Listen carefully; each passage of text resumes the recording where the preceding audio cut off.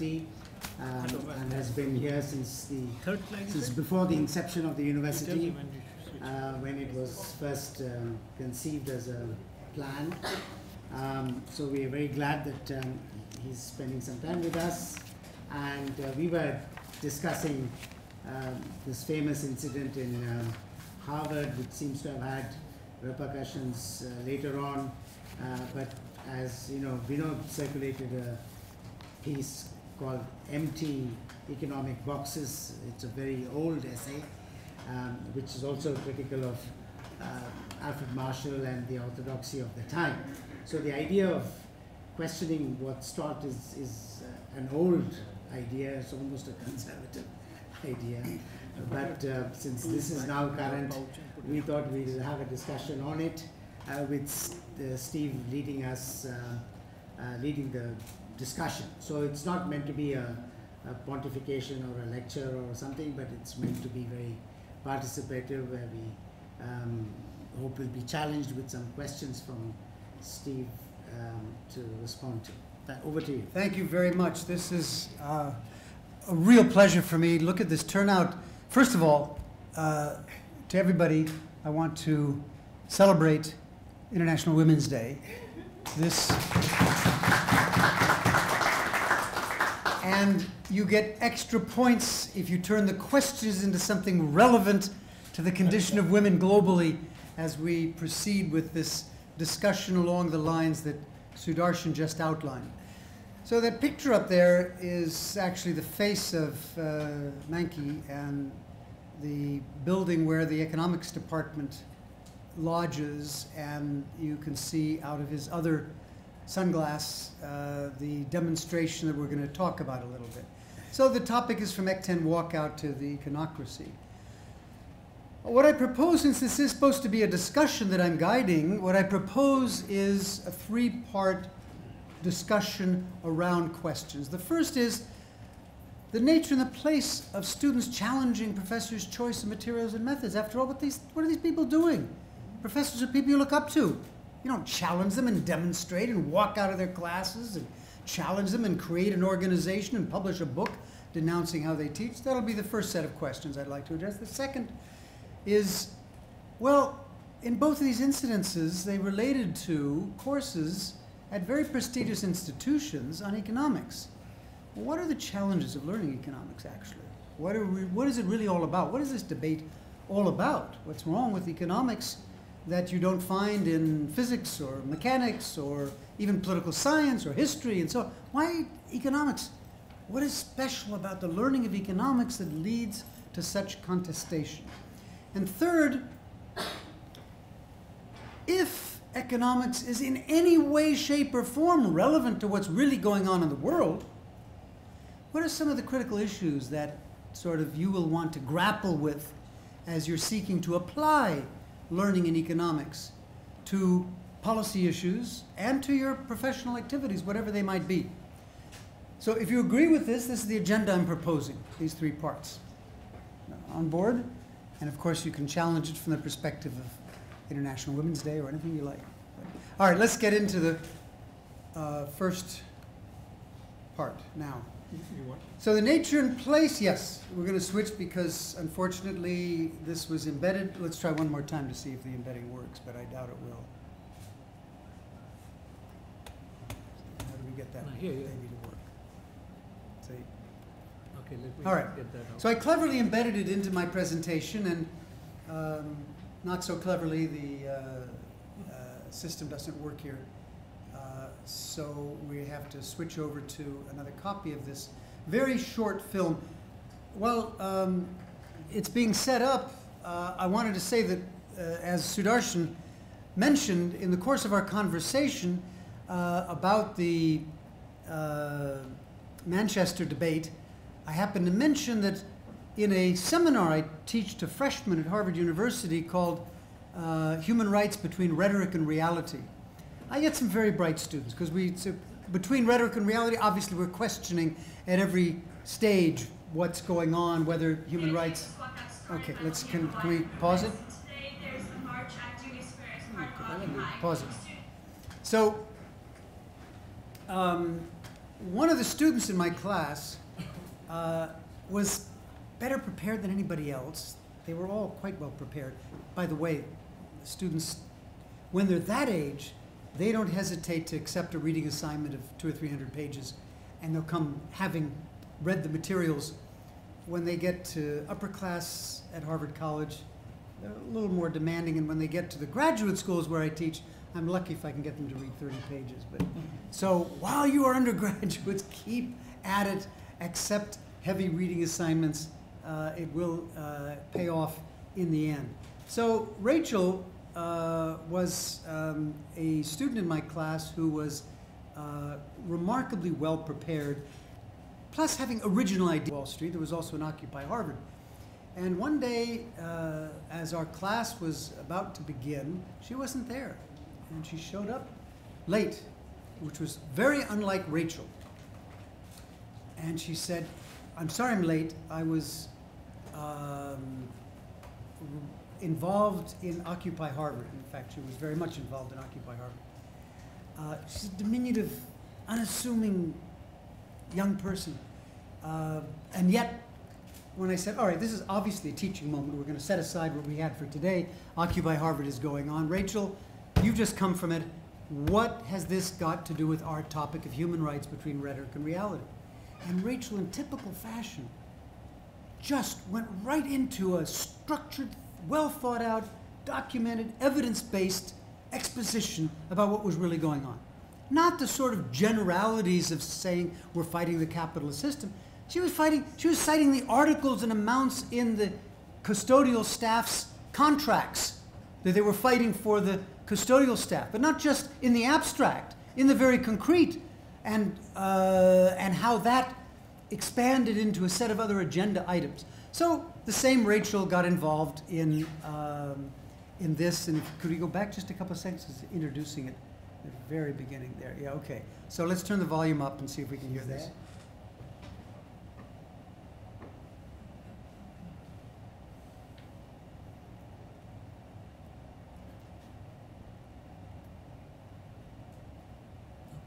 The idea of this walkout started by looking at the wider movements. Today, there's a march at Dewey Square as part of Occupy.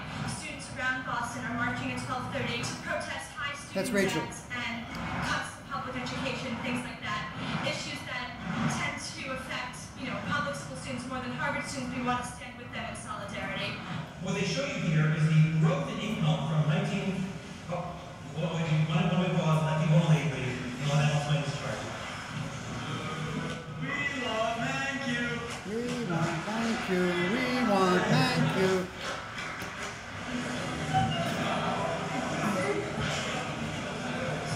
Thank you all for coming out. Thank you all for coming out.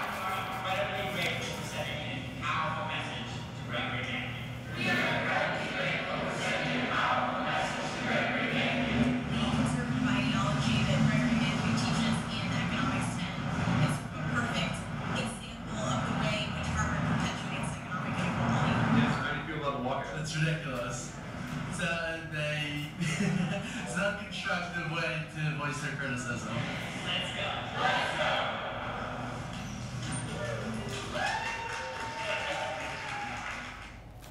go. Okay, so back to the PowerPoint. So the students who staged the walkout, and you can see it wasn't a dramatic walkout in which everybody left. There's 700 students, by the way, who take Ec 10. Economics 10 is the required undergraduate course in economics, and there's 700 students in the class. 750 is the current total enrollment in it. And so you saw Rachel, and then John Rosenthal was the other one. There are two students very committed to their studies. One saying, this is ridiculous, let's go back to class. And the other one is saying, in this letter, this is the actual letter that they sent to Professor Mankiw, in which they said, today we are walking out of your class, Economics 10, in order to express our discontent with the bias inherent in this introductory economics course. We are deeply concerned about the way that this bias affects students, the university, and our greater society. Last paragraph, we're walking out today to join the Boston-wide march in protesting the corporatization of higher education as part of the global Occupy movement. Since the biased nature of Econ 10 contributes to and symbolizes the increasing economic inequality in America, we are walking out of your class today both to protest your inadequate discussion of basic economic theory and to lend our support to a movement that is changing American discourse on economic injustice. Professor Mankiw, we ask that you take our concerns and our walkout seriously. So, you saw that some students took it seriously, others didn't take it seriously. This is Ec 10. You can see from the description how it might relate to the courses that you're taking here. How bad is this after all? And it's now combined with, this used to be Ec 10 alone, it's 10A, and there's a 10B, there he is, and these are the subject matter that is taught there. These courses are required for all economics concentrators and a prerequisite for higher level courses in economics. So that is the approach that is taken at Harvard to introducing students to the field of economics, and that was the reaction of students to the course for the reasons that were just presented.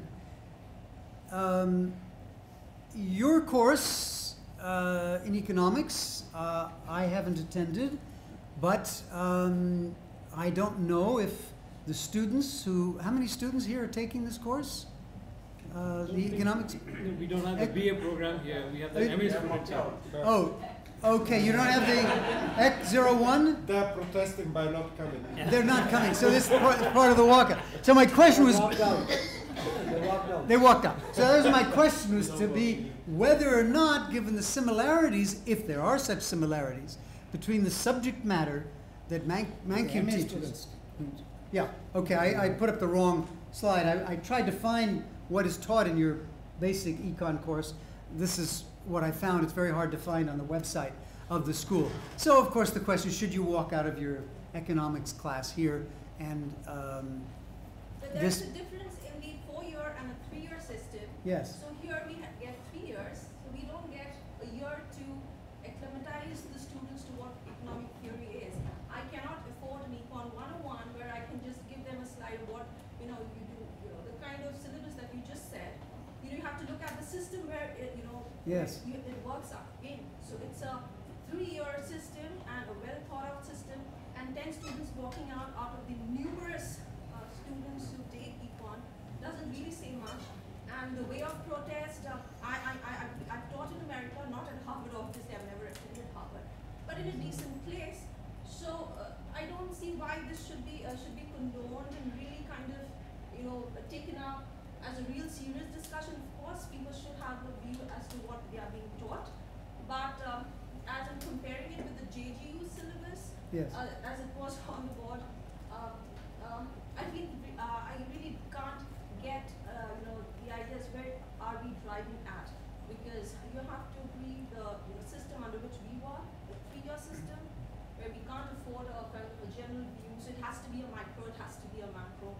So I understand the need for it, I understand the need to think about it, but it puts people in a very bad light. Suddenly, you have JDU syllabus up there and we are up for open discussion.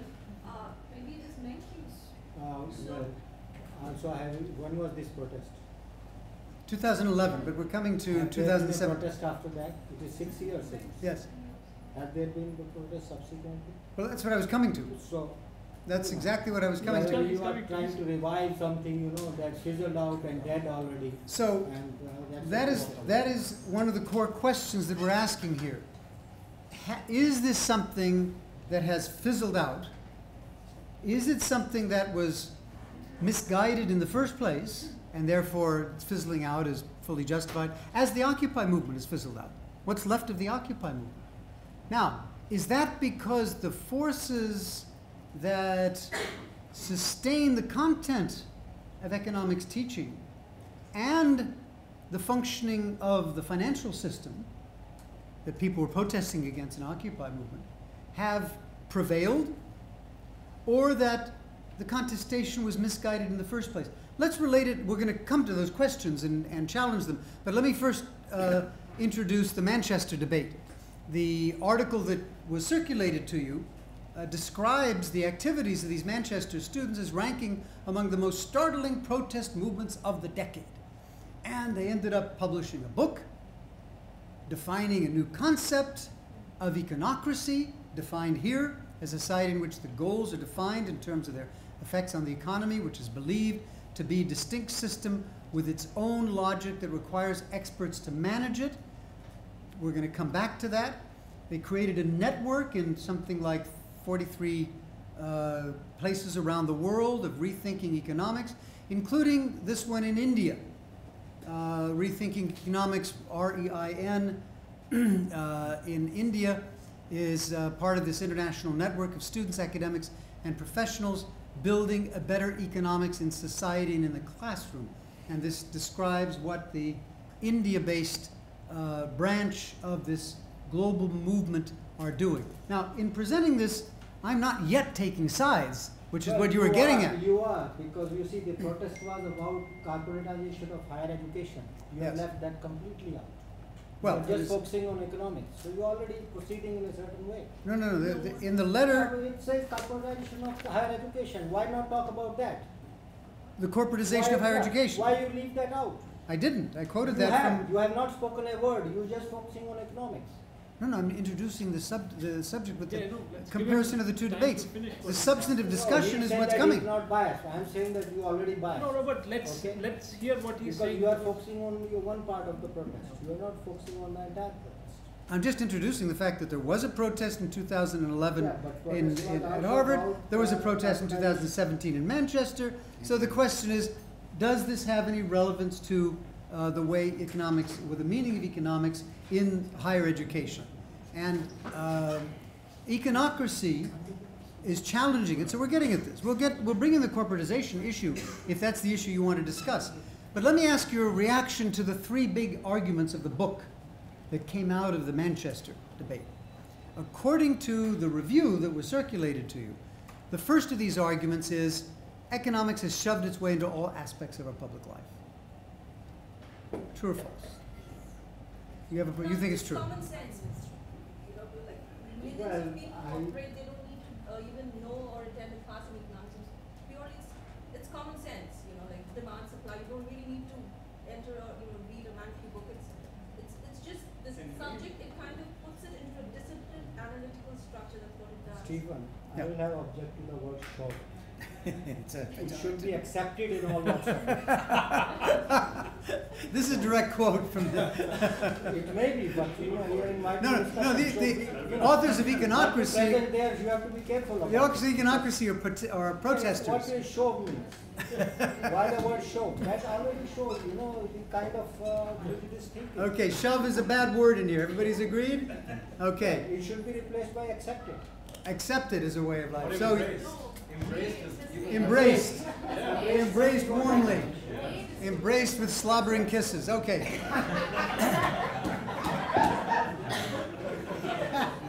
The second point they make in the book, Econocracy, is that economics is being pushed, shoved, pushed, and it's a narrow and recent invention. Now, I'm not an economist, so I can't judge this question. It's made of the main arguments of that book. Is that true or not? You can't take that position. You can't talk about those things and say, I'm not an economist, I don't own those. The moment you speak, you own those things. No. I'm quoting from the... You can't have it both ways. But he's just quoting something that has happened in but there are Manchester. 1,000 things. What he's quoting is let's hear what he has to say by way of his own opinion. So my question is, are these three big arguments of this book, Econocracy, that stem from the protest in Manchester, meaningful to you? So we have the second one, we have a registered contrary position. And the third one, economics, have turned much of our democracy into a no-go zone for the public. In other words, public, stay away, we run the show. This is not for the general public. The economy operates behind the scenes, experts run it, public stay away, democracy does not mean you interfere with the economic processes. Yes, let's hear. Do you agree that physicists have turned much of our physics thing, science thing into a no-go zone for the public? Yeah. I think everybody's economists, they read Business Standard, they read Economics Times, so they are all economists, but unfortunately none are. On the contrary, I think that everyone in the country is an economist. Everyone in the country is an economist. No, that's a problem. Everyone is. That's the problem. That is the problem. I don't think Everybody people agree to that. That's a problem. Okay. So anyway, this was to set the stage. The topic is what is the significance of these two events? Epiphenomenal from one point of view. Nothing. Fizzled out, so what? A couple of disgruntled students publish a book called Econocracy, pretty poorly written in any case. They have a movement that they claim to be global, so there are a few disgruntled students in different, including in India, that feel they're joining in on that. Doesn't mean anything. Rachel's gone on to other things. All these students have gone on to other things at Harvard. It's over. Epiphenomenal. That's one approach to say. The other approach is to say that the questioning of the underlying assumptions of material that you're taught, especially as a requirement in a university, is something inquiring students should be able to question. Now, whether they're right or wrong on economics and on Ec 10 and in Manchester and so on can be looked at in the details and the specifics. And that's the value, of course, of Mankiw's responses, that he's engaging in that debate, saying, good for you, you're questioning these things, but you got it wrong and let me straighten you out. And so you read that in his responses and in his defending the 1%. But now I'd like to move to the challenges of learning in the field of economics. I think that this debate causes us to reflect on how useful are the models used in economics for understanding the processes of markets and exchange. Are you learning in your econ courses what genuinely describes what's going on in the real world? Now this, you must have views on this. I think this is a 50-year-old debate. Yes, even older, yes. There are a lot of things written on this. Yes. And the issue was settled in favor of model. Okay? Because you can check consistency of your arguments. Without model, you cannot do that. Without a model, you cannot check on the consistency of arguments. Really going back to 50-year debate, I can refer you to the literature if you want. Okay? There are volumes written on this. Yes. Right? And broadly, the idea is the following, okay? That you have a model, you continue to refine the model, and you expect that, your current model may not be quite realistic, but you expect that over time it will evolve into a model which is near reality. This is the methodology that is used. Okay? So the article that was distributed called of empty economic boxes, you distributed that, I think, dates from 1922, I think. Yeah, that's right. Yeah, 1922. So there we are. There's part of the answer to the question is that people have been challenging the models of economics, applying mathematical tools to things that are much more complex, that involve values and so on. And when you sanitize it in a model, you're going to miss something. Or, as you would say, alternatively, as more information becomes available, we perfect the model. We do a better job of it, right? Okay. And then we have some in the back too, but yeah. So maybe we should allow him to speak rather than. I think no. On the contrary, this is a dialogue. I'm just running a discussion. Yes. No, it's disruptive for others. I think it's disruptive. He holds no brief for economics, so he's only exactly. stimulating a So dialogue. go ahead. Yes. What was your thought in the back there? Let me quote Professor Ariel Rubinstein. He is a professor of economics at NYU. Yes. So he actually once wrote an article where he said about this issue that you are raising. It's a very fundamental issue, that are the models good predictors of what happens in real world. So he said that suppose we are reading a fable, suppose it's Aesop's fables, okay? So it has a very moral value to it, that something we can apply in the society. But does the fable itself, the story itself, be applied directly to the real world? No. So economic models can be thought of as fables, which are the structures based on which we can have something to say about the real world. Though they are not the exact replica of the real world, but it gives us some framework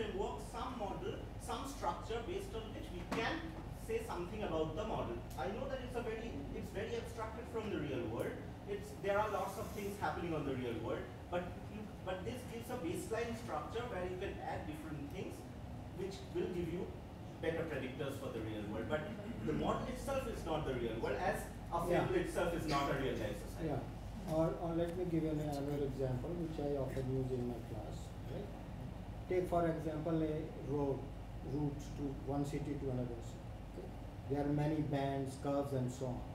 But you can have an abstract where there is a straight line on which the various cities are shown. Okay? You abstract away from certain things, but you know that map that you draw as a straight line, you have all the essential information that this town will come after this town will come. Those things that there are curves and bands and ups and downs, those are irrelevant. And that's what the models do. So okay? any Persuaded? So any model operates at a level of abstraction from reality. Yes. So even in physics, for example, when we talk about gravitation, we say that a feather and a steel ball fall at the same speed. Now you don't actually observe that, because that is in ideal conditions when there is a vacuum. Usually you have some other force working in the real world, friction or something else, which prevents it from falling. The second thing is, I think the more important question to ask is, have our models gotten better?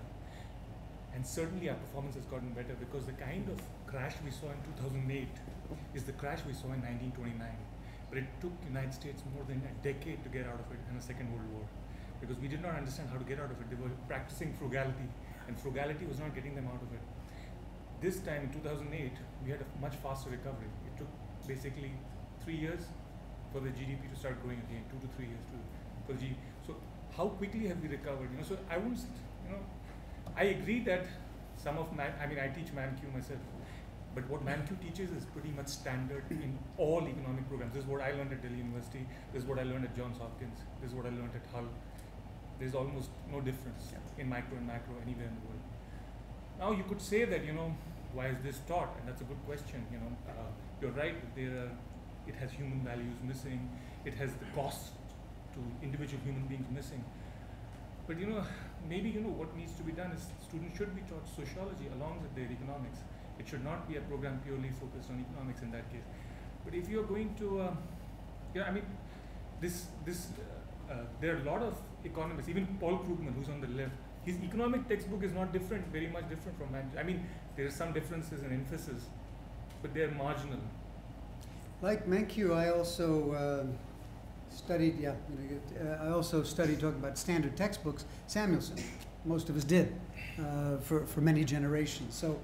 So the point that is emerging here is that there are standard textbooks that have a value because the models that they project are knowingly not an accurate description of the precise reality that we're confronting, but are accurate in showing the global path. Objects fall. Theoretically, they fall at regardless of their mass, at the same speed. In practice, things are different because of friction. Same thing with the road.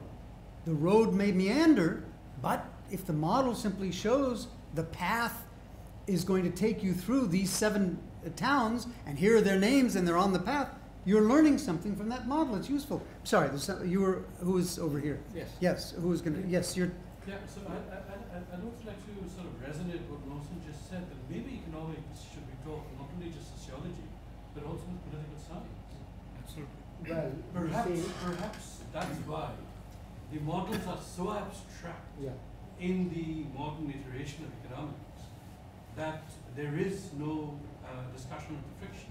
So how can economic principles be actualized without the political institutions? And to answer that question, we have an answer coming from here. It's not an answer. Actually, my point of view is, your objection to models is not about models. It's about assumptions on which the models are built. So he is not objecting to models, by the way. I'm saying that we just present. The evidence that I'm presenting is 2 instances in which institutions of higher education objected. Yeah. So my idea is, it's not actually the model outcome that they are contesting, because they read the assumptions which seem non-real. But a model should not be just on the assumptions that it takes, it should be just on how best the model represents the reality, or how best the model represents the data that we see. And it's an empirical question whether models work or not. So out of 1 billion models and huge data set that you have, if you run a regression, actually you will see in the end models are representing data significantly higher than no models case. So what's emerging here is. Go ahead. Are Let's hear. models ideologically neutral? I think that's the issue here. We're coming. Yes, you've anticipated where we're heading. That's right. Can I make 2 comments? Yeah, of course. One is, you see, somebody said, why not sociology or political science? Why do you put the entire burden on economists? Why don't sociologists teach economics? Or why do not political scientists teach economics? Why do you think economists should do everything? There is a second question also. Okay. No, second is a comment. You see about modeling.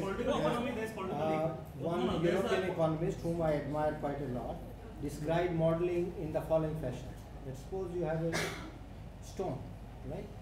And you have to chisel and you have to make something out of it. You will slowly chisel away all inessential parts. And that's what the models do. They chisel away all inessential parts. And actually, a good model should be a very brief model. Okay, it should not be very big. To realize that what is essential and what is not an essential is itself an art.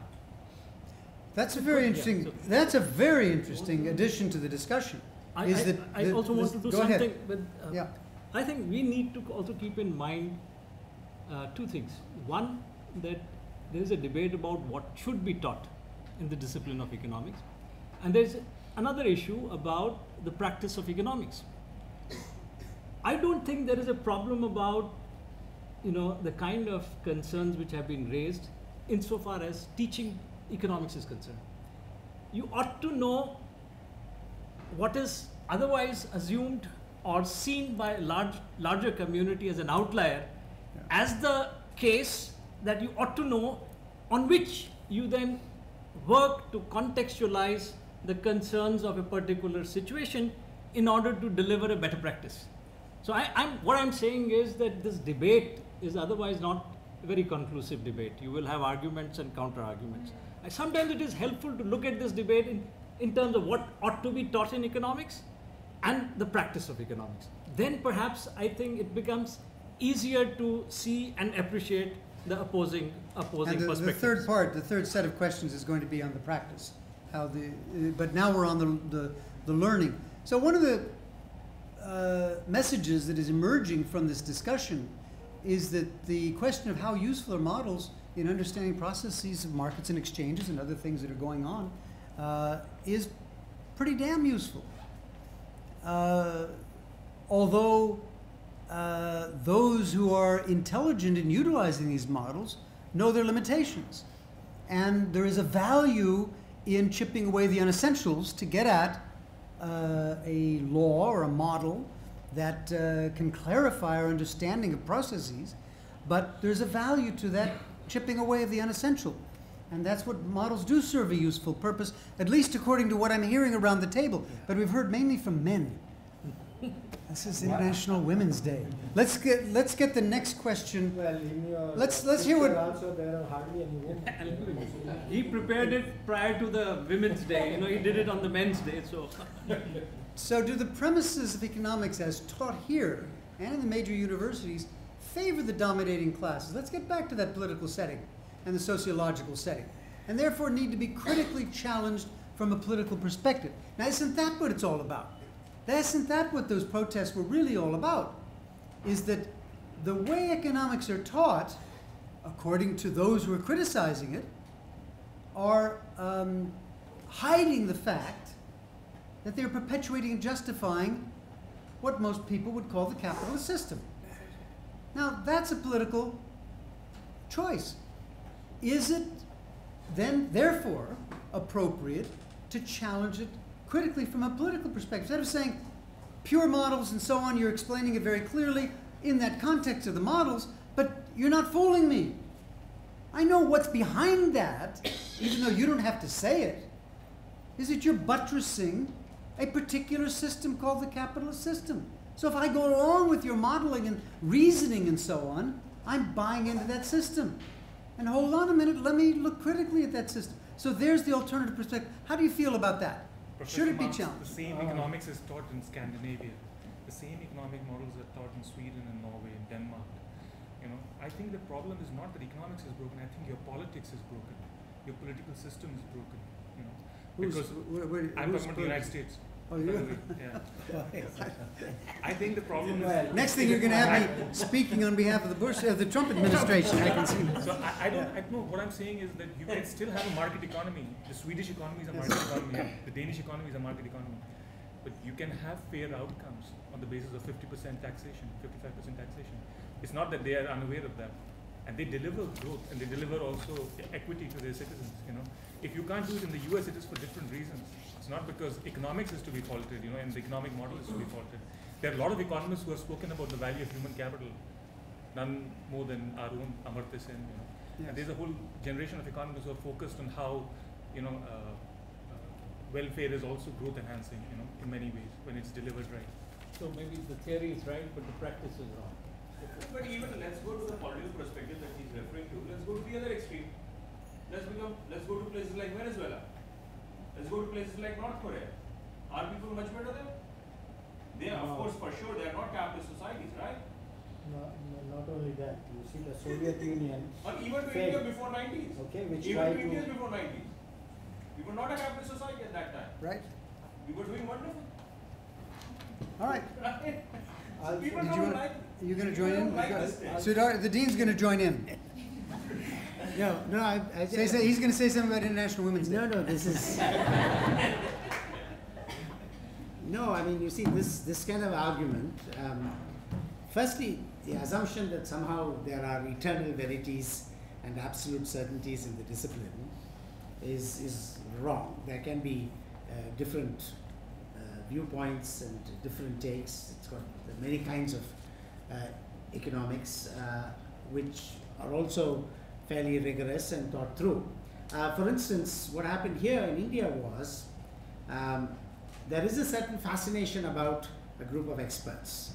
Now, this applies not just for the cult of the expertise among economists, but among lawyers or chartered accountants or engineers.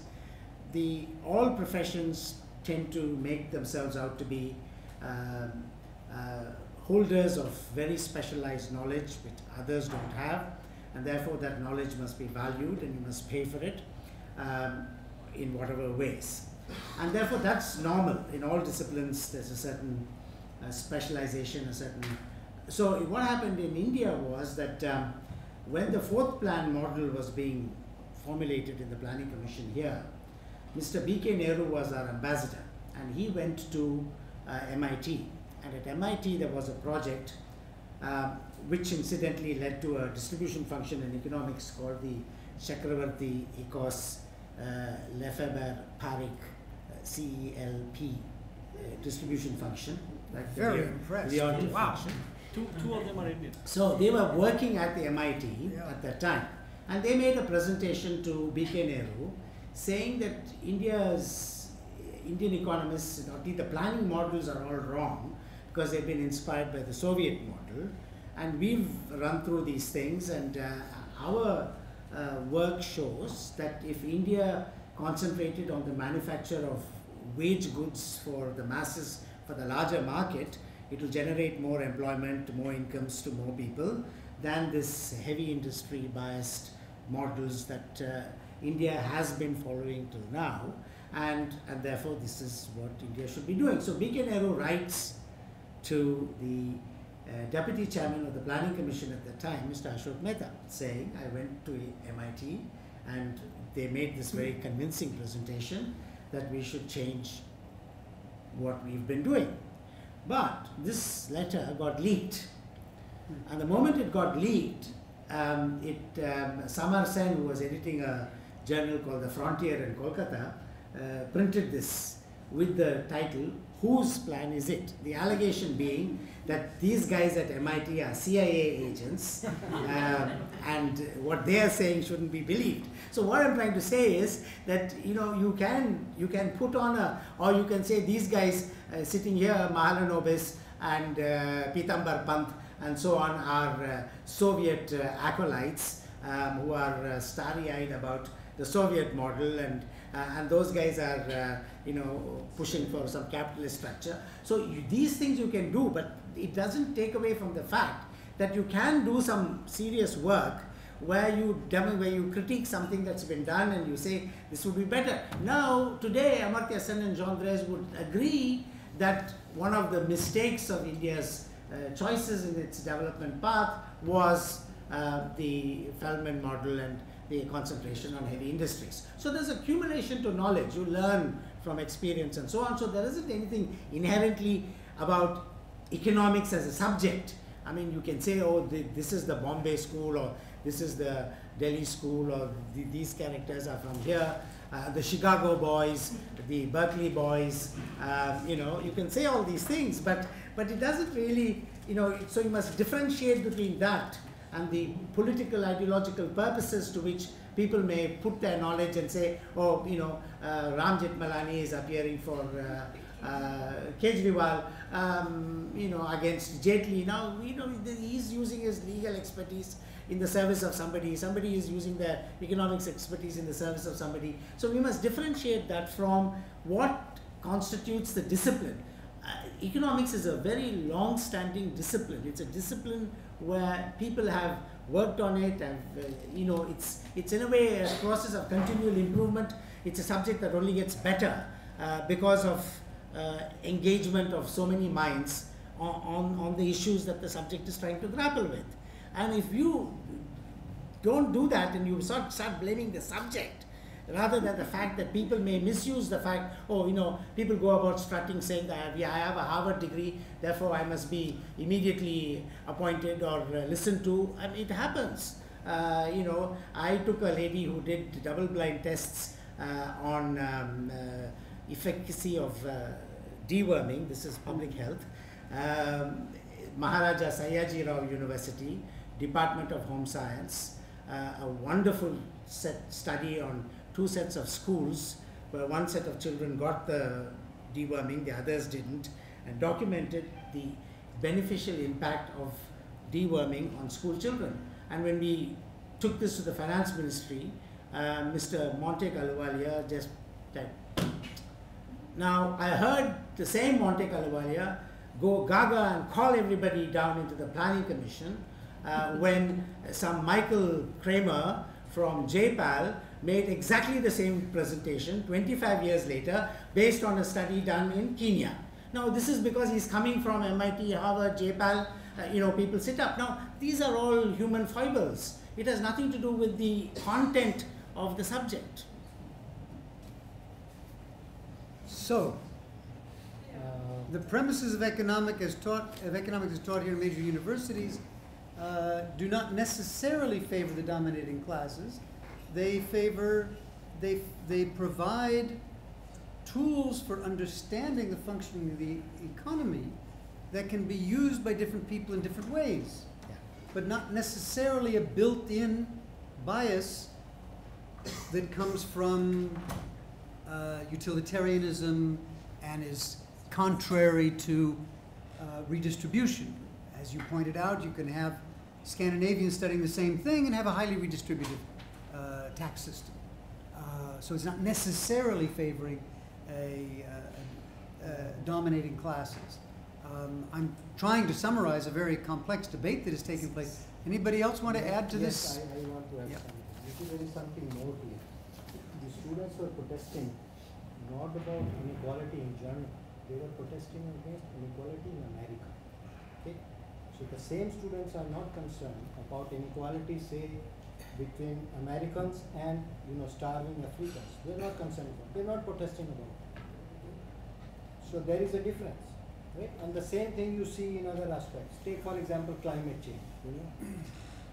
US and they consume 10 times more carbon dioxide, okay, say in India, but still they don't want to do anything about climate change. They expect the developing countries to do something.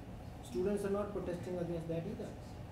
So this protest against inequality is very selective. and in some sense self-serving. All right, so the But proposition are here. Are you trying to say that that is because of political factors? Well, it gives It a could be. political cover. It gives. I am saying. I think it is political. Protest is political. Protest is political, but the choice of the issues to be protested on, is that also political? I don't think that is. Yeah, because it's selective inequality. Why It not is. be concerned about inequality, just not in America, No, but across the entire world? Sure, sure, but you have to see who is protesting. Is it the student community? Students protest, yeah. Yes, but don't you want to give the benefit of doubt to the fact that this student community is also constrained by the level of awareness or the lack of ignorance, which makes them take up larger issues which are global in nature, etc., etc. They are looking at an issue which is in front of them. Look, I mean, that people are starving in Africa. That's not hidden from any educated person. Sure, it is. That is And also that protested. There is a huge difference do between have the living standards in the US and in Africa is also not hidden. So if these students don't know this and they don't want to protest, No, my point is that very is a limited. selective protest. No, my point is that it is not fair to look in the nature of these protests, the fact that there is a political choice being made by the protesters on the issue that is being picked up. These are random protests, and you can't give a political motive to the fact that a group of students in a class have decided to question the content of the subject. And they are not bothered about larger inequalities. We are wavering here as to what is being questioned really. Okay? What is being questioned? They don't know that it's not really the contents of the subject, as far as it's the times they're concerned. I mean, it's like 1968, the whole world had movements starting with Paris. It just happened. But so it just demonstrates a certain larger view of political engagement is good in students. Let's get some more views on this, but I do want people to address the proposition and tell me if I'm distorting what you said, that the students who were demonstrating in these two instances were protesting against inequality in their own country, and that those same students tend to be, I'm sure you didn't mean absolutely, tend to be blind towards inequality elsewhere and blind towards issues in other countries and between countries, unequal trade and unequal distribution globally, and also tend to be blind to the responsibility of their own country for global warming. True or false? Not always. I mean, I can give a quick response to this.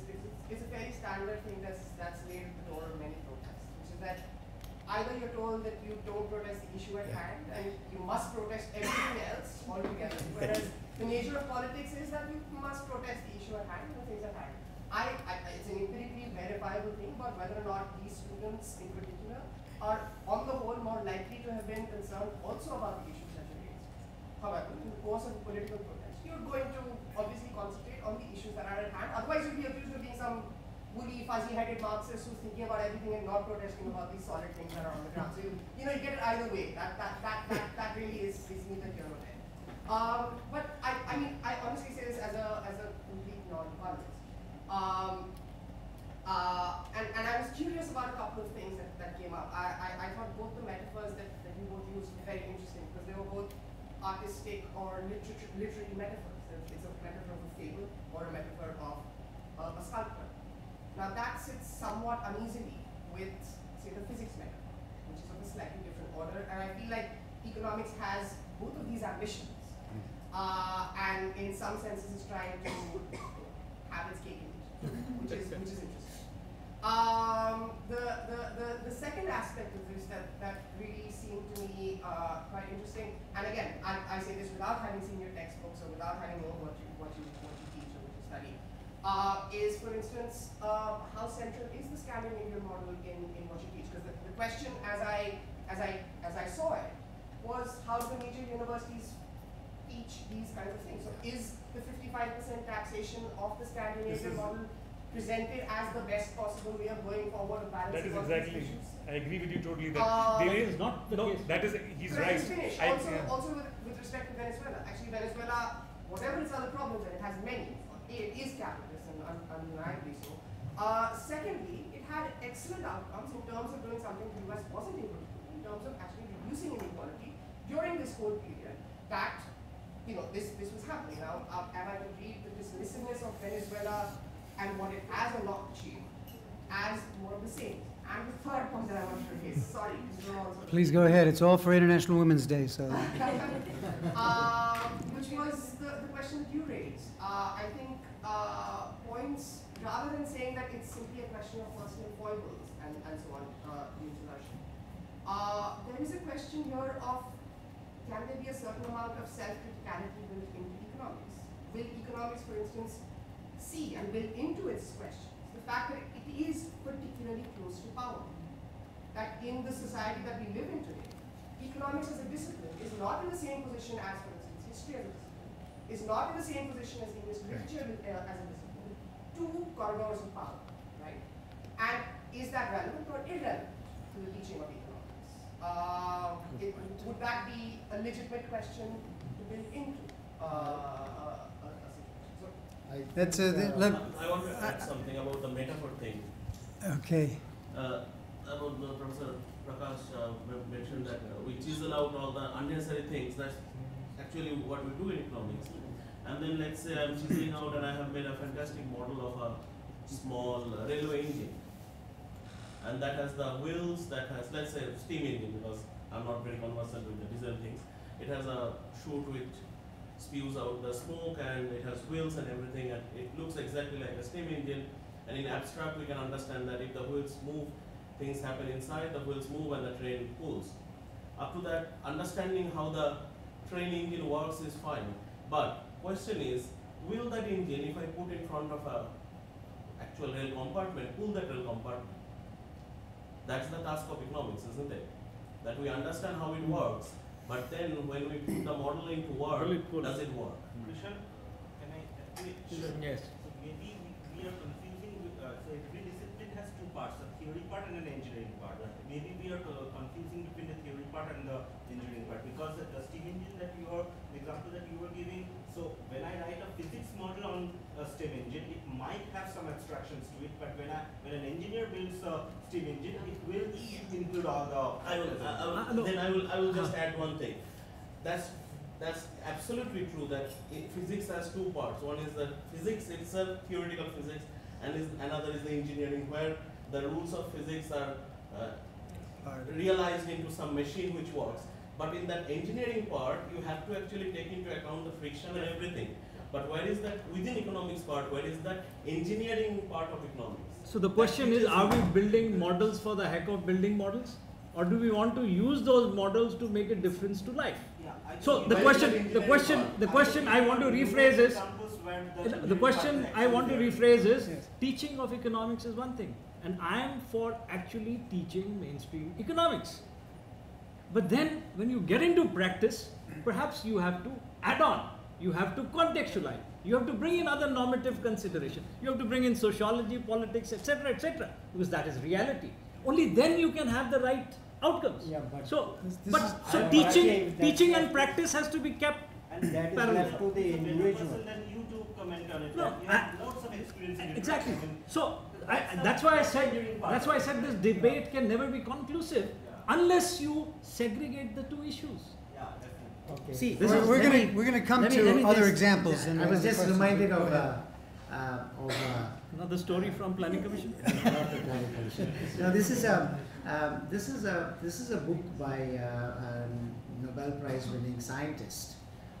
It's called Pluto's Republic, and in that he has a discussion on economics. Right now, he begins. It's a nice book. It begins with he's talking to his neighbor. He's retired from Cambridge, and his neighbor says, "Oh, professor, what are you doing now?" And he says, "Well, I'm trying to write some philosophy." And she says, "Oh, have you read Pluto's Republic?" And he thought this is a great title because it's about the role of money in influencing science and research in science. Okay, so what he says there is that the mistake that many people make is that economics tries to imitate the methods of the natural sciences. You know, it uses maths, it sort of, you know, seem like all this rigor. So, but therefore then it leads many of them, who practitioners, to think that the sign of intellectual manhood in the subject, and he used the word manhood, is that you can use these sophisticated techniques. And his point is very simple, that economics deals with people, human beings, who are essentially unpredictable. Their sense of freedom consists in not being totally predictable. They are not automatons, they are not robots. Whereas with physics, the heavenly bodies move in the way they move, regardless of whatever theory you formulate about their movement. Whereas any theory that you formulate about the behavior of economic agents, the theory will influence their behavior subsequently, either to confirm it, disprove it, or do something else. And therefore, a certain humility in terms of what it is that the subject is trying to do and what is its subject matter is in order. That I think would you agree with that? I think so. There have been a whole lot of really rich issues that have come up. I just want to, since I have the advantage of being able to sort of chair it, a couple of points that you raised. Sorry, I didn't get your name. Avinash. Yes, Anish.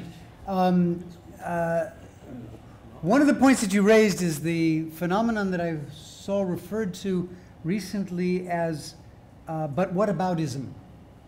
So the but whataboutism is the but whataboutism. Make it into one word, but what it is but whataboutism. In other words, the argument, when somebody is making an argument and you respond by saying, yes, but what about, and you change the subject to avoid responding directly to the argument. However, in that case, the but whataboutism in relation to the commitment and engagement of the students involved politically in contesting the way economics is taught, in my experience, quite frankly, these are the same people that are contesting unequal globalization. These are the same people that are contesting the major industrialized countries, the U.S. at the forefront, being responsible for climate change and global warming. There tends to be actually a progressive agenda, if we can put it that way, and that's why I was deliberately using the political perspective here, thinking critically and challenging the dominating classes. Those who do that tend to have a progressive agenda that also includes a critical examination of the real causes of climate change, a progressive agenda that includes the real disparities in the international political economy.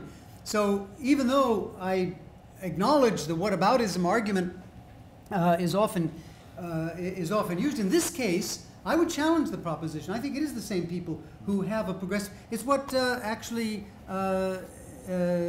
Minky refers to as he refers to the left's arguments. I don't like that term, and he capitalizes left and so on. It's an easy way of saying people who disagree with me I will categorize politically in one particular way.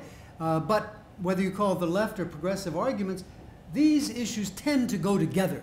That general contestation. But there's another point you raised that I think is worth, before we move on to the third question, for each of the three parts I have three questions. It has to do with the particular nature of economics as not being like other fields where those who tend to dominate the discipline tend to have access to the power structures.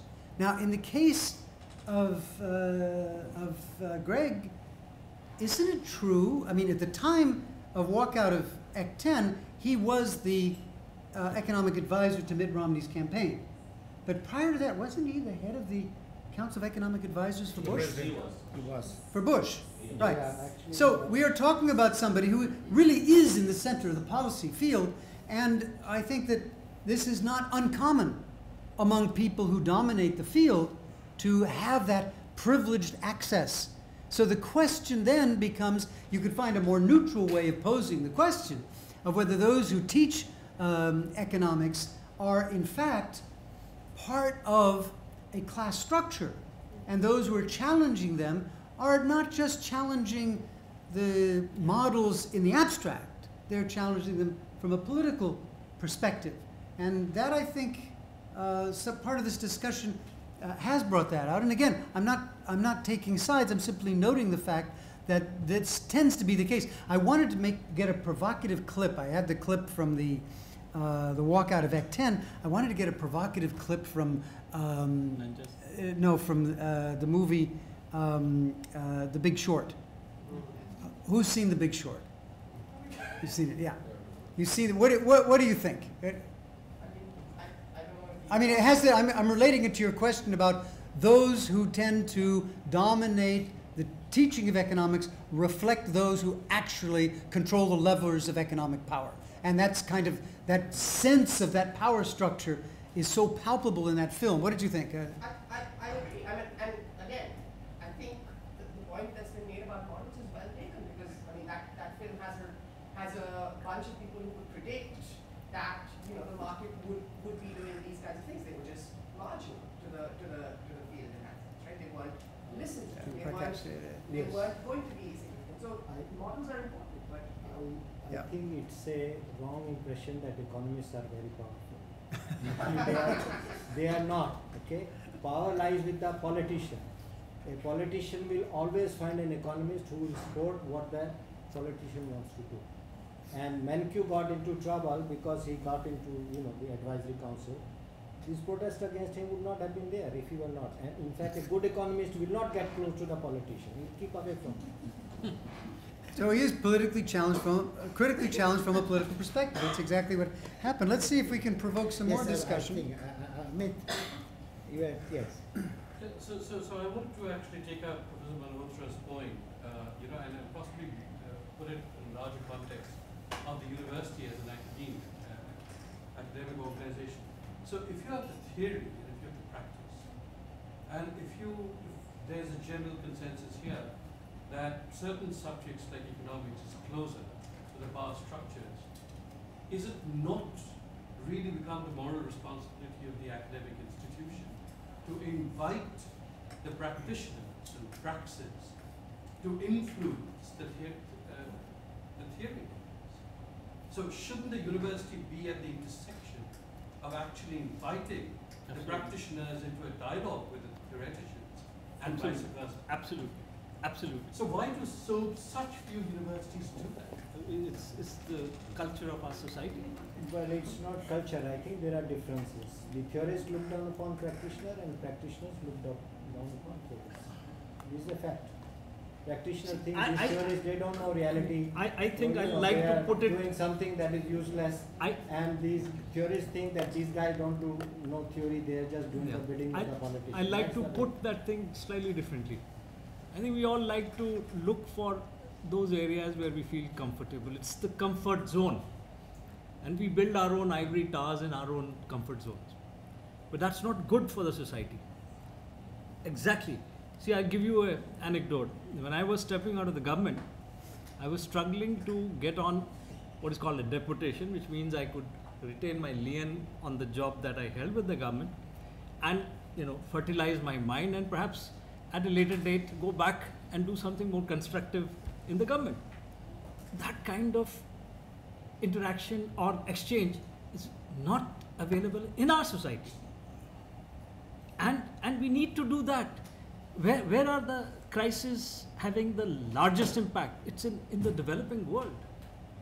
And we have to wake up to this kind of exchange of ideas on an organized basis to infuse and fertilize the two domains so that we can have better outcomes. Ultimately, it is about making a difference to the life that we want to live, well-being, human well-being. And if all this is getting compartmentalized, and I'm happy writing a book with a very esoteric model which half of the people do not figure and the other half just don't even bother to look it up, what use is it? What use is it? So there has to be that fertilization across streams, and unless we do that, we will have these kind of protests every now and then. Let me move to another version of the debate. Well, before you move there, I'm reminded of this rabbi joke. So there's this rabbi, and a chicken farmer comes to him and says, "Look, I've started this chicken farming business, but my hens are all dying. I don't know what to do. You're a wise man. You know the scriptures and so on. So can you give me some advice as to what I should do in my predicament?" And that guy says, "Yeah, now are you downstream or upstream of the Jordan?" He says, "My farm is downstream." See, that's the problem. The pollutants and so on coming downstream. You move your farm upstream to the Jordan and you'll be all right. So the guy invests money, moves upstream. and his chicken are still dying. He comes and says, my chicken are still dying, what am I to do? He says, but is it on the right bank or the left bank of the Jordan? That makes a difference. And he says, well, I'm on the right bank. He says, no, you must move to the left bank, and then you'll be all right. So the guy moves to the left bank, and then he returns to the rabbi looking very happy and beaming. And the rabbi says, oh, fantastic, your business must be very successful. He says, no, Rabbi, what actually happened was all my chicken died, so I started another new business, and that's doing very well. And then the rabbi started crying. And he says, Rabbi, why are you crying? He says, because I had so many good solutions to your problem that, can't be tried out now. Closed. I guess I get the message of that. Has something to do with International Women's Day. I'm sure of that. Okay. I got the address wrong. I thought I was coming to. I thought I was coming to JNU. I was in the wrong place, but okay. What point did you want me? Yes, please. I got a bit provoked. Maybe I should start a little bit of. I started my education as someone who was really following economics, and I started in Thailand, and I followed it in the U.S. Went to Geneva, and I lost economics, and I understood that economics can be really good. This is good, and the professor was talking about people. As far as we really use economics for people, it's really good, and it's empowering, and of course we can deny what economics has brought to the world in terms of development. But if we really focus on one dimension of economics, which Mohammed Yunus of Bangladesh is really talking about, if we really focus on this profit maximization, then we make people, in our class we discuss this all the time, we make humans and we treat them as means, not as ends. That's when the economics get really active. And I absolutely understand those students, because I felt sometimes to walk out, but I was just like, walk out where to go. So then the thing is, you can't even walk out because you're in a larger platform that you can't really challenge. I meant quota system, for example. I don't know, India's quota system is 2 point something in terms of changing any international policy that's related to financial activities in the world. So yes. And we can't really, as Dean was saying, we can't really blame the subject itself. Yeah, who really conduct, who really implement the subject. If they use it for the people, I think it's great. Because if they don't really use it for the people, and if you just take the labor, that's itself as part of the means that we can just include in the process of profit maximization, that's the problem. Very good point. Yes, please. lady finally. Okay, so I think there's some value in critical engagement, and I think really, some of the objections that the students had was that this critical perspective was absent in the courses being taught. All of us know that we are in a market economy, and we don't really have to spell out the role of economists in running the market economy that we are part of. We spent the last weekend, all of us, in a conference on solidarity economic practices and trying to understand how people respond to the market. And most importantly, how people are beginning to, in a certain sense, feel marginalized from the larger market economy and from the larger profit maximization, accumulation, consumption, production, orientation of the societies that we are living in. And we've talked a lot about markets without a mainstream economist in the room. It's been a very, very productive, interesting debate, because we also understand that, and it's not just in India but all over the world, primarily also in Latin America, for example, that you're beginning to see people resist the logics of the market economy. And the logics of this system that are largely determined to a large extent by the kinds of things that people learn in a very mainstream economics course. I was reading some of the courses being offered in Harvard, market success and market failure and stuff like that. How does one really determine market success or market failure in economics? For a non-economist, I'd like to understand. It is a success when you produce, when you consume, when you sell, and when what is it? It's a success when it is? Success when it is an optimal use of resources. Optimal use of resources. Or you say efficient use of resources. And to the second question, the second part, that people are marginalized and so on. That's not a problem with the markets. That's a problem with the wealth endowments. If you correct the wealth endowments and let the market work, they will lead to the desired solution. But the market is resulting in taking away wealth from people. No, it's not. Okay. Let me say something about markets. Okay? Let me say something more about markets. You see, the Soviet Union experimented with doing away with markets, and they failed. So there is empirical evidence also in support of markets that they perform that task efficiently. Right? There are problems with markets also. That's also discussed. It's not the economists are not open to that. The model of markets that was 50 years ago is extremely different. Is like a baby. Then the model of markets they have to get. I think what the confusion is, the word success and failure is not the dictionary meaning of success and failure at all. Market failure is totally something. It's a different meaning. It's not failure as you The fact that you can actually but she's study trying to market see success and failure without looking at the context in which that market is situated is really striking. They don't. So No. I mean, you see, there's a beautiful novel by John Steinbeck called Grapes of Wrath, and there there's a bulldozer somebody sold off all this land and farms and so on. The bank has done that, and the poor farmer with his homestead is sitting there, and they've said, no, sorry, you're no longer here, you're out. We're going to put the bulldozer and knock you out. And this guy is fighting with the driver of the bulldozer and says, why are you destroying my house and my livelihood and my everything? And that guy says, oh, what am I to do? I'm doing my job. I'm paid to drive this bulldozer. It's the banks that do it.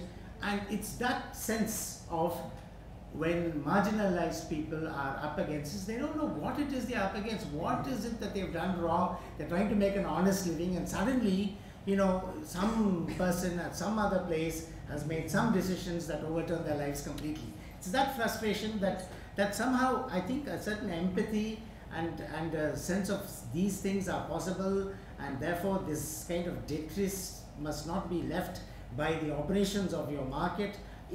That sensitivity is needed, and so what we'd like students to understand is this, that if you just left it completely to some force in the efficient use of resources is fine, but you could have a situation where for building 500 kilometers of road, the United Kingdom may take 12 years and pay compensation and dispute resolution and all that, and China can do 5 times that length of road all the way to Tibet in much more efficiently, because it simply ignores the rights of people and just says, out of my way. Now the question is, have you factoring that in? That's the point. Efficient use of resources is one thing, but also human beings, compassion, what's going to happen to them, caring. Can I say something here? There's a lot of talk about theory applied. There's this is age-old discussion and this inbuilt hierarchy that's there. We can see the inbuilt hierarchy in the streets also, because we keep on referring to physics as our referring point. We all think in our minds physics is what we should have done. But the thing is, theory is very important, because I guess when George Woolley was doing 0 and 1, everybody thought he was mad. But when the application came much later. But apart from that, if I could say something about, in US you have a pay-as-you-go social security system, right? It's a huge financial, the sustainability of the entire system is really questionable, as in your fertility rate, your demography change, people living longer, whatever, and young, not that much. But then there was this talk, and I remember people were shutting down public schools, because you cannot shut down pay-as-you-go social security. There will be a rebellion. No government will, right? But then people were shutting down government schools during the crisis. And then you have such a well-established theory which links, and Michael Baldwin and these were the leaders over there, that this is an intergenerational transfer that you're doing. If you want to assure that you will, because a pay-as-you-go system is, you do not fund for your own retirement. When you're working, you pay a payroll tax, and that finances the present old. When I grow old, my son, not literally, but their generation who are working at that point of time will finance me. That's the general understanding, right? So if I don't educate that particular generation, I kind of run into the risk that I will not be financed when I grow old. So these are two arms of an intergenerational transfer, and if you cannot weigh out the first one, as in you cannot stop the pay-as-you-go, you cannot stop that arm as well. So the huge theory, I'm sorry, I don't follow politics that much. It's bad for economics though, but I'm a theoretician. But the thing is, I remember one of the presidential candidates. He said that, I mean, not in so many words, but at that time I don't recall the exact line, that we need government funding and education, and that the rationale being two arms have to be maintained. So theory is not always like we are talking, in the vacuum and the abstract. Some of it is, of course it is, but it can be, applications. Application one has to figure out. It cannot be applied against an entity. It depends upon who is applying to figure out, which screw needs to be tighter, which screw needs to be a little bit, lax. But that depends upon who is applying, right? So theory, this debate is age-long, and it's quite, I find it quite meaningless, because, this debate about applied theory, what are the models doing? No, I find it very meaningful. The fact that we are engaging in this debate, and there are people who are consistently raising it, means it is meaningful. Not only that, all right, let's. You gave the example of China building roads more efficiently. Two things. Firstly, the market's basic principle is property rights must be respected. Okay. Secondly, China is not a market economy in that sense, because if they are overriding the property rights of people, that's really not what market requires. Markets operate only if property rights are protected. Okay. There can be exceptions to property rights. Markets can operate with restricted property rights. Yes. But the question is, you see, what she said, intergenerational transfers, or when we spoke about how human capital can be enhanced by welfare measures which can enhance your growth. These things, it is true, are not taught in primary textbooks in economics. Economics 101 does not teach you that. So there is some bias, one has to admit it, But the thing is that now we're getting at it. Now we're getting at the core issue but here. There is some bias, but the thing is, I think Mohsin, 101 is not economics. Okay? It's 5% of economics. It's 5% of economics. Okay? You should not expect everything to learn through 101. That's it. Right. This generation is like, it's so impatient, they won't even these three classes to figure out where it's going. They need to know everything on the These way, are things. otherwise they walk out. The students who are in economics 10, Yes. now coming back to the debate again, economics 10, they don't yet know what is economics altogether. Yes. Whether all these debate that whether there should be a theoretical part, and along with that there should be an engineering part of economics, or whether economics should redefine its concept of efficiency or not. Economic students of 10 have no idea about those. They have read some broad issues in broad statements, and mostly their knowledge is from newspapers and some preliminary economics texts which are not even considered, as Professor Chandra is saying, should be considered as respectable textbooks. It's textbook in the sense that everybody reads it, but does those actually contain what is actually in economics? All right, the definitive answer. So they are coming out of economics. It's your first time. Your first time talking. So go ahead. Yeah, no, I just wanted to get into a couple of points, because I think there are three major issues here. One is teaching of economics, the other is understanding of economics, the third is the application. Exactly. Three stakeholders are completely different. Yep. Those who are teaching the discipline tend to think that they understand it better and they can apply it as well. Those who are understanding are the students, and then there is this good teacher, naive student model. We know what we are doing. We have understood, we claim that we understood the theory. All free market advocates are not neoclassicists. If you look at the Austrian school of thought, then they'll provide their own frameworks to this.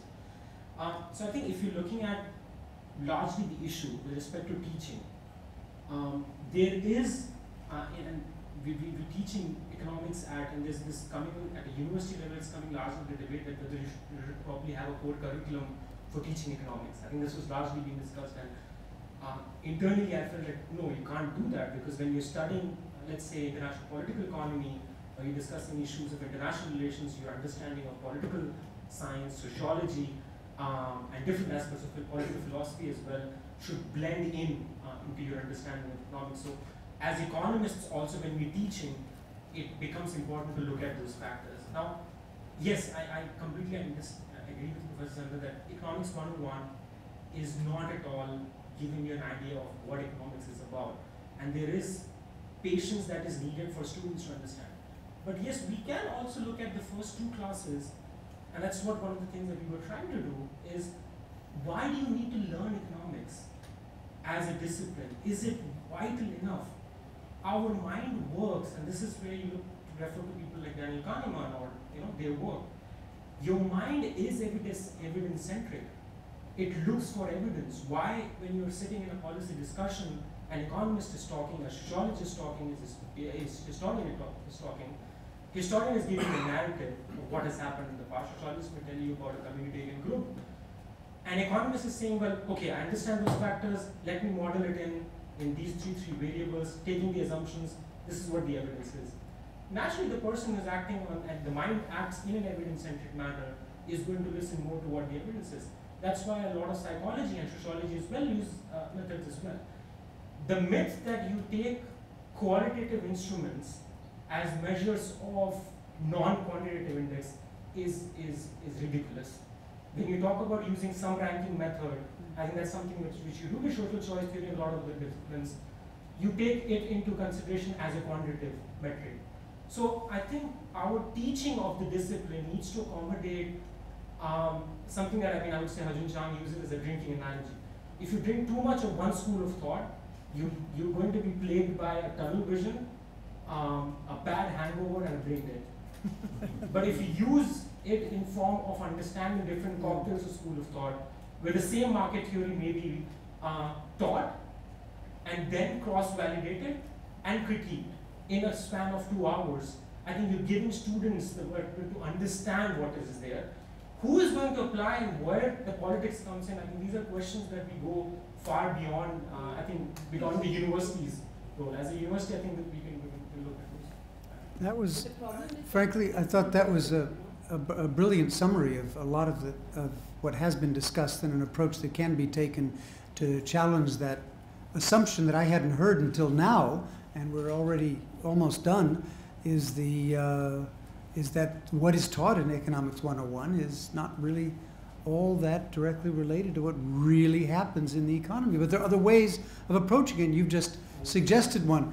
I wanted to suggest that actually the final question I had here has lost its relevance, I think, that the critical thinking about what is being taught in economics doesn't necessarily require, as we've heard from your presentation in particular, doesn't necessarily require that you challenge it from a Marxist perspective. Nevertheless, if we were JNU, I think there'd be plenty of people that would be supporting a clear understanding that there is a scientific understanding that is critical of mainstream economics that draws upon the concepts of Marxist thinking.